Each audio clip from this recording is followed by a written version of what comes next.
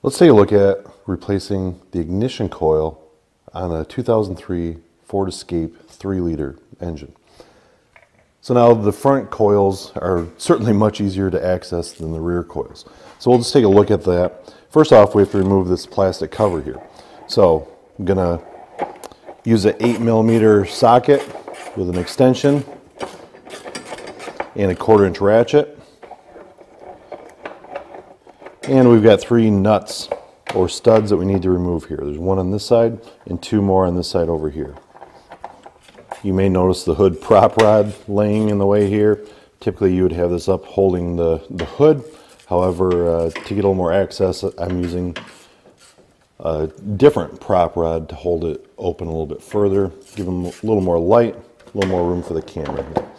So once I've got those loose, I'm now going to pick the cover up and slide it up off the engine. Have to be a little careful with the crankcase breather tube right there in the way. But what that's going to do now is expose all of our ignition coils here. So you can see we've got 3 different coils up on the front side of the engine right there.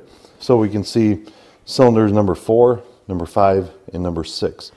Now on the Ford, they number it with 1, 2, and 3 on the back side of the engine, and cylinders 4, 5, and 6 up here on the front side. So let's take a look at replacing number 6 ignition coil here. And you can see I've just gone ahead and disconnected the electrical connector. Now it's important to note on the wire harness here, there is also a little number 6 here, and number 5 and the 4. Pay special attention in case you have all these off. We certainly don't want to mix it up and plug these in to the wrong coil. So it's very important to pay attention that you reconnect the electrical connector back to the one that you just took off.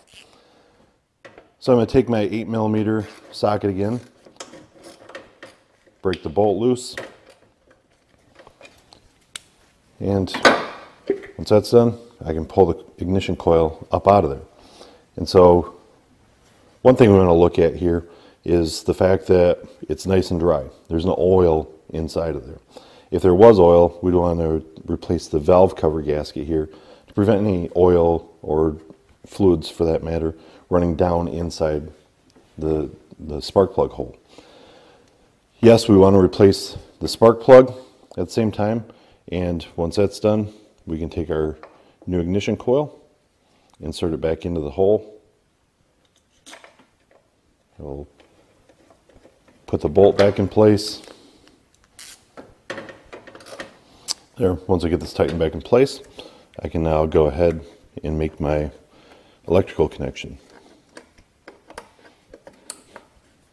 And if we look over at the rest of the engine here, you can see, remember I told you the cylinders 4, 5, and 6. Now if you want to replace the coils for cylinders 1, 2, or 3, we're going to have to remove the upper intake plenum here. In order to do that, we're going to want to remove the throttle cables. There's several bolts holding the plenum in place here, several more vacuum lines, the EGR tube. If you're questioning how that comes apart, take a look at our video on how to replace the EGR valve itself. It shows you how to remove this. We're going to want to remove the air intake duct here, and there's several brackets along the back side of the intake. Once that comes up, the plenum comes out of the way, and it gives you easy access to those 3 ignition coils on the back side. When you're going to reassemble it, it's a very good idea to replace the O-rings here, or the seals for the plenum. There's 1 for each cylinder. So it's always a good idea to install the new seals. With that, make sure you have no vacuum leaks when you bolt it back together. Also, if you're going in here and replacing 1 ignition coil, it's not a bad idea to go to the other coils and replace the boots. Now you can see the boot here. It comes with the connector inside there. This basically conducts the electrical current from the ignition coil itself, carries it all the way through to the spark plug, which is inserted inside the boot here. So you would insert that in there, pop it under the coil, install your new coil, and away you go. Hopefully now you understand what it takes to replace the front ignition coil and have a better idea on replacing the back ignition coils for cylinders 1, 2, and 3 on these Ford Escape 3 liters.